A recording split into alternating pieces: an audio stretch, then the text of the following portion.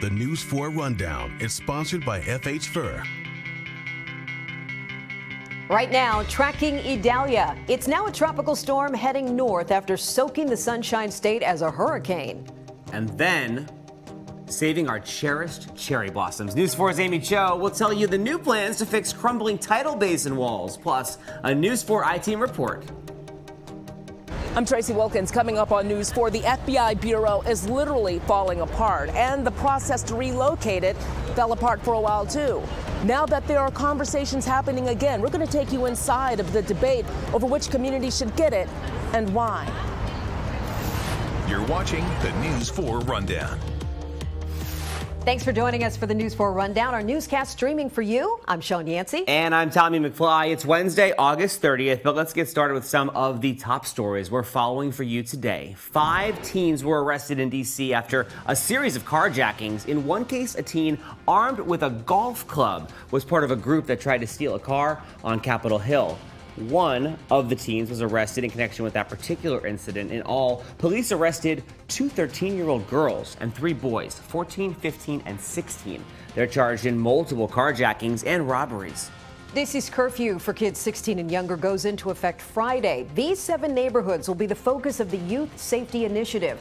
The curfew starts at 11 p.m. and goes to 6 a.m. weeknights. It starts at midnight on weekends. Officers will begin picking up unsupervised teenagers who break curfew. They will take them to the Department of Youth Services. Another scary moment involving Senate Minority Leader Mitch McConnell. For the second time in weeks, he's appeared to freeze during a press conference, this time in his home state of Kentucky. When his staff approached him to ask if he heard the question, he didn't immediately respond to them either. A similar incident, you might recall, happened during a press conference at the Capitol back in July. Hurricane Idalia has weakened to a tropical storm now. In fact, it made landfall this morning in Florida as a Category 3 hurricane. Yeah, the storm ripped through Florida, Georgia, and is about to hit the Carolinas before heading off into the Atlantic. Back in Florida, though, it's kicking up strong winds and a powerful storm surge. This is video from the Big Bend region where the storm first made landfall. The surge, it flooded coastal communities when Idalia pushed on shore. The hurricane also brought catastrophic winds strong enough to rip the roof off this gas station and send the awning flying. NBC's Jay Gray is in Gainesville, Florida tonight with the latest. Hurricane Idalia punishing Florida's coast. Sustained winds of 125 miles an hour at landfall, peeling away this gas station canopy. It's pretty crazy out here. And a storm surge of 10 feet or more, pushing a wall of water into places it's never been before. Idalia speeding up over land but maintaining its intensity. The trade-off is we get a little less rain maybe, but still enough rain to cause considerable impacts from flash and urban flooding, especially as we go into tonight and Thursday. As the system pushes through. This is an exceptional one, big one. Residents in Cedar Key get a first-hand look at their soaked and battered town. It doesn't look good. All of our commercial buildings downtown are underwater. A huge percentage of our homes have been inundated with water. You can see I'm standing in the middle of State Road 24 right now, and it's completely underwater. Near Tampa, entire communities flooded. Paddleboards now the best way to get around. Everything's underwater. It's like Venice, Italy. Task force teams and first responders working through that water and into some of the hardest hit areas. All 8 urban search and rescue teams are deployed. Our National Guard has folks in places like Taylor County. They're getting on scene there to do things like clear major pieces of the roads and get debris that has been knocked around. But not knocked out, though in some places it will take months to recover. Jay Gray, NBC News, Gainesville. Thanks, Jay. And Idalia is disrupting air travel. I was to take a live look now at Reagan National Airport. There have been dozens of flight delays already and a handful of cancellations. Many of these canceled flights were, of course, headed to Florida. Major airlines are helping passengers impacted by Idalia. They are allowing rebooking at no extra charge, and thousands of flights have already been impacted. If you've got a flight coming up, be sure to check with your carriers first. And as we continue to track Idalia, it's hitting hard and it's hitting strong with storms that pose a threat to our area as well. And climate change only amplifies all those risks. In fact, D.C.'s famed cherry trees on the Tidal Basin are already seeing the effects of rising sea levels. And this week, the National Park Service announced a major plan to repair that seawall, and they hope it will keep our cherry blossoms safe. News 4's Amy Cho explains the plan and how long it's expected to take. Well, unfortunately, things are looking pretty grim here at the Tidal Basin right now. This seawall here is supposed to keep this water from coming ashore, but as you can see, that is not going so well. The National Park Service actually had to block this whole area off because it keeps flooding at high tide. But there is some good news on the way. The Park Service just announced it is partnering with a contractor to try and fix this wall over the next 3 years. The walkway goes underwater twice a day, every day at high tide. This brown, muddy mess is the sad reality along parts of the Tidal Basin. According to the National Park Service, there are two problems here. One, the seawall is old and sinking deeper into the ground. And two, the water is quickly rising. It's a safety concern for us, and it is also damaging the iconic cherry trees around the Tidal Basin. Mike Litterst with the National Park Service says they just awarded a contract yesterday for a 3-year project to fix the wall. They chose a construction company from Maine and say the goal is to extend the wall's lifespan by 100 years. They plan to anchor the wall to the bedrock in the ground to make it more stable. The sooner we can get this done, the sooner we'll stop that damage. But unfortunately, this situation is something we're seeing all around the world due to climate change. Scientists at NOAA say we could expect a foot of sea level rise in the next 30 years. We should expect not only this extra foot of sea level rise, but more flooding. What used to be sort of minor nuisance flooding now is going to become about a foot deeper and happening at about the similar frequency. This video from 2 years ago shows the entire Tidal Basin being flooded after a storm. The National Park Service says it hopes to start the wall construction by the middle of next year. And to give you an idea of how badly these repairs are needed, the National Park Service says some parts of the Tidal Basin are still the original construction all the way back to the 18 and 1900s. Reporting along the Tidal Basin, Amy Cho, News 4. Thanks a lot, Amy. I am singularly focused on Stumpy, the cute cherry blossom tree, the one that's all gnarled, that is like a symbol of resilience. Yeah. I hope there's a Stumpy plan in the new plan to fix the seawall. Maybe they'll move Stumpy over to another location. So. I'll be out there with the Save Stumpy signs. The National Park Service says it will have to close parts of the Tidal Basin during construction because there will be large equipment used in the repairs there. Now tonight, survivors are upset after a child sex assault case against the former Archbishop of Washington was dismissed. A judge ruled the former Cardinal Theodore McCarrick is not competent to stand trial. McCarrick is now 93 years old. He pled not guilty to charges he assaulted a teenage boy in Massachusetts in 1970. A forensic psychologist in the state testified that McCarrick has cognitive issues. Now today, SNAP, the survivors network of those abused by priests, issued a statement that reads in part, "Our hearts agonize for McCarrick's victim, and regardless of today's decision, we stand in solidarity with him and will always believe him. In our opinion, the verdict in this case has already been rendered." Now, McCarrick was defrocked in 2019 after the church trial, found him guilty of sexually abusing minors. Now, he also faces a similar charge in Wisconsin and has a hearing in that case next month. Well, in the next few weeks, we could learn where the new FBI headquarters will be located after years of planning to move it out of the district and years of the building literally falling apart with employees inside. There are 3 sites under consideration in our area, and one of the biggest criteria for which one will win is what the FBI facility will mean to the community around it. Investigative reporter Tracy Wilkins has been talking with leaders from local government to Capitol Hill about what's at stake and how we got here.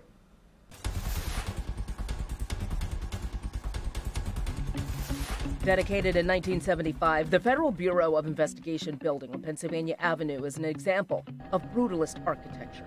Large, imposing, chunky, brutal. The building's namesake, former FBI Director J. Edgar Hoover, was also considered brutal by many for his illegal monitoring programs targeting prominent civil rights leaders like Reverend Dr. Martin Luther King Jr. and Malcolm X. Soon this headquarters will relocate. More than a change of address, some hope it will benefit the very communities that once felt targeted and in the years since left behind. The commander-in-chief of our country has said that he believes that equity ought to be a part of all of these selections, including this one. Prince George's County Executive Angela Osso Brooks points to President Biden's executive orders on advancing racial equity and support of underserved communities for why her county should be home to the future FBI headquarters. What we're talking about is how we use taxpayer dollars to create job centers, to also create economic opportunity. The majority black county has 2 potential sites under consideration. The former Landover Mall, owned by the Lerner family that also owns the Nationals baseball team, and Greenbelt Metro and part of its parking lot. The third option is across state lines in Springfield, Virginia, and Fairfax County. This community also reflects a need community. Fairfax County Supervisor Rodney Lusk says the people who live near the potential Springfield site deserve those benefits too. The location under consideration is currently a General Services Administration warehouse area and in one of the more diverse parts of majority white and affluent Fairfax County. This is not Great Falls, this is not Tyson's, this is not McLean. We're looking at a totally different community. Census data shows Springfield as a majority minority community, with its largest minority group, nearly 30%, identifying as Asian. It has a median household income of $109,000. Landover and Greenbelt are also majority minority communities, with 70% of the Landover community identifying as black with a median income of $64,000. And 45% of Greenbelt residents reporting they're black, with a median household income of nearly $76,000. Despite that difference, Lusk says plenty of his constituents would benefit from a new FBI headquarters and all that thrives around it. We've got to try to elevate. We've got to try to help these residents get into positions that are going to pay them a more competitive wage and salary. And we want to move them into the middle class. But equity is just one of 5 criteria under consideration for the FBI's new location, including transportation, cost to acquire and build out the site, if it's shovel-ready or not, and also its proximity to other locations that are important to the FBI's mission, like DOJ, the White House, and Quantico. But just getting to this point has been a long time coming, with and he said, look, we've got a building that's falling down. Longtime Maryland Congressman Steny Hoyer recalls how that request set off a national search for a new FBI location, leading to the 3 sites under consideration today. And then a setback. We were just about ready to have a selection of the site, and then Donald Trump stopped it. Virginia Democratic Senators Mark Warner and Tim Kaine process, because he didn't want the current FBI headquarters potentially turning into a hotel that would compete with this hotel. The Trump administration said they were following the FBI's wishes, but the plan was shelved for years as lawmakers for Maryland and Virginia fought together to revive it. But when the GSA renewed the push last fall, unveiling the site's proximity to Quantico as the most important criteria of all, local leaders were divided once again. My response was, that's a fix.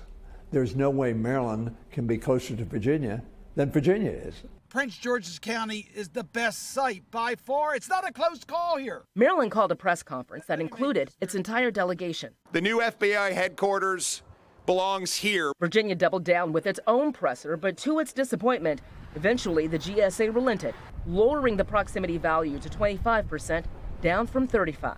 I wish they hadn't done that, because I think that suggests that it's a little more political than it is on the merits. Even with the existing change criteria, I think Virginia's still a slam dunk. The Springfield location is already filled with government warehouses that would need to be torn down before the new FBI location is built. The selection of those sites is at least $1 billion more. Both sites are shovel-ready in Prince George's County. Virginia disagrees. The idea that somehow a site that's owned by the federal government would cost more than developing a private sector site, that just doesn't pass the smell test. The arguments have been made, and now the decision rests in the hands of 3 panel members, 2 GSA employees, 1 FBI employee, and their identities remain a secret.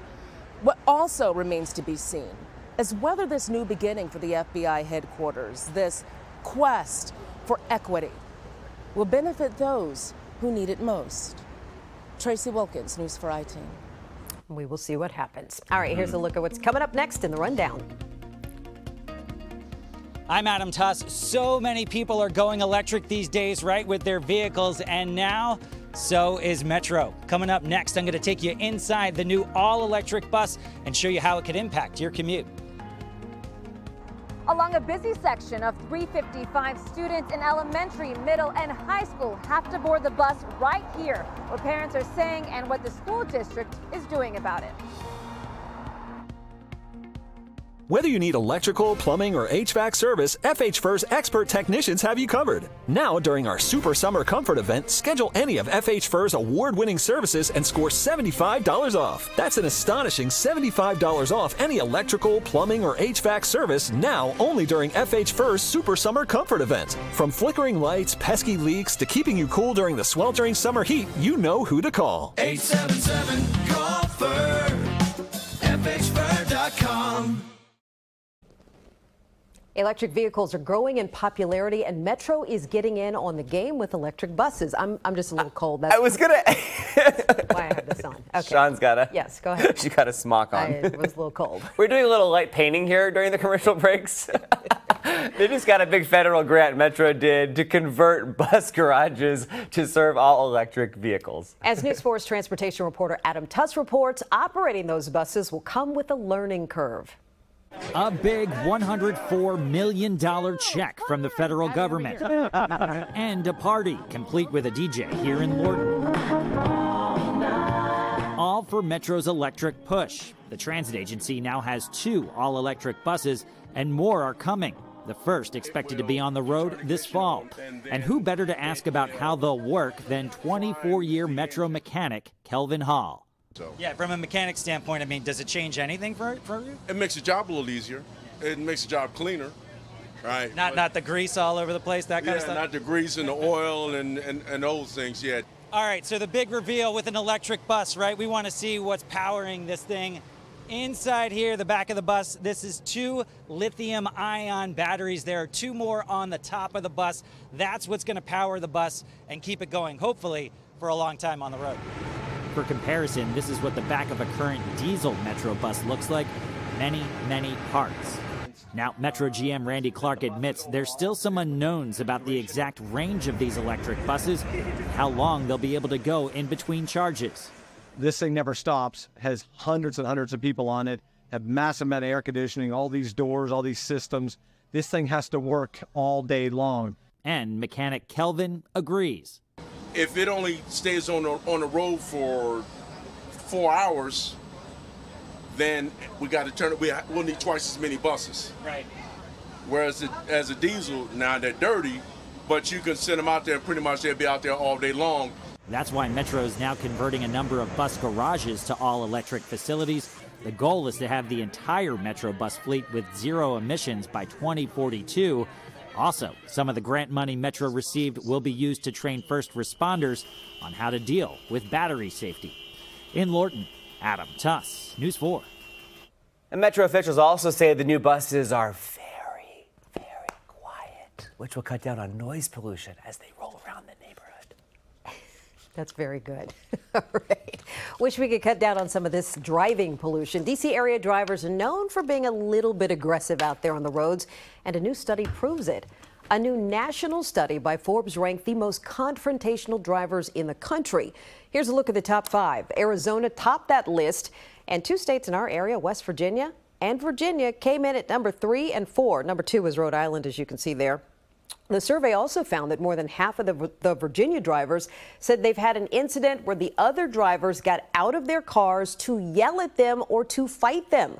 What is going on, D.C. area? Come on now. By the way, Maryland ranked 19th on this list. So what are the top reasons for road rage? Well, heavy traffic topped the list, feeling stressed, running late, feeling angry, and feeling tired rounded out the top 5. Those are not reasons for road rage, people.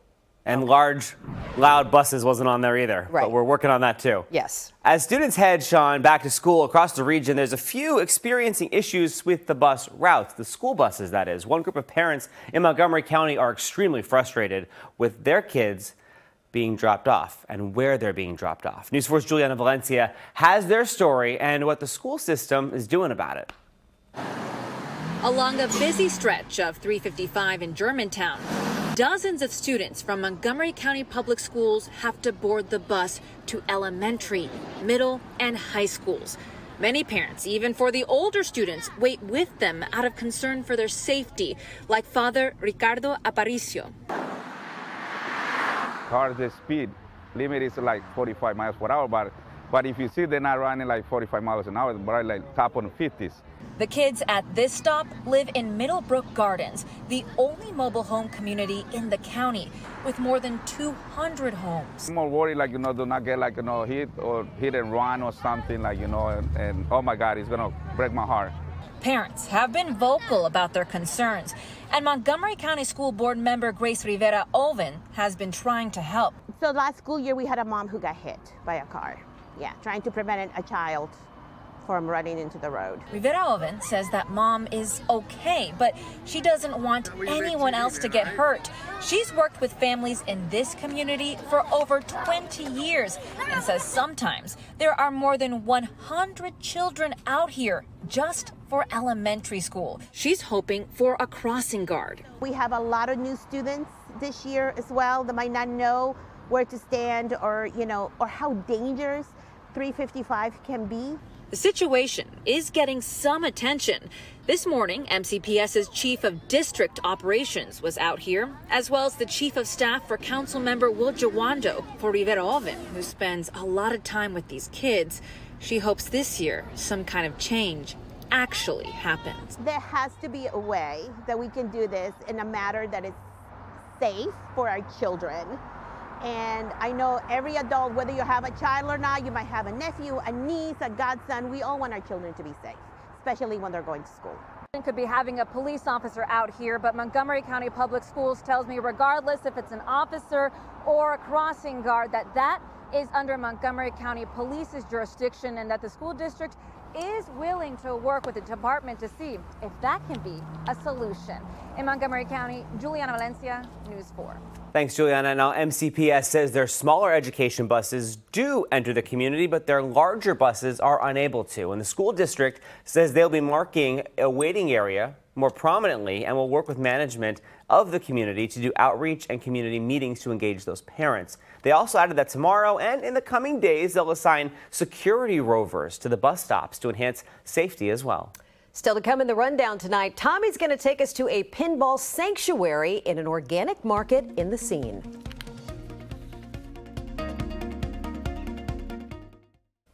All right, grocery stores are always adding new elements to delight shoppers. And in College Park, one market went beyond just the coffee bar and dessert case. Yeah, I got a special look inside a Prince George's County organic market whose pinball machine collection, well, it will rival pretty much any in the U.S. in the scene.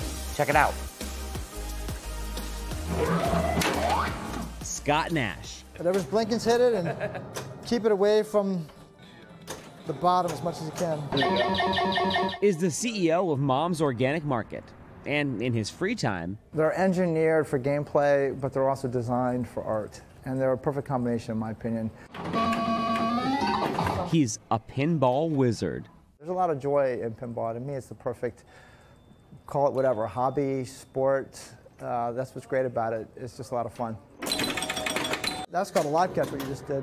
A what? A live catch. Oh, I meant to do that. It may have been, yeah, it may have been unintentional. Everything good here was completely by accident. Collecting pinball games is a little bit almost as addictive as playing them. At Mom's in College Park.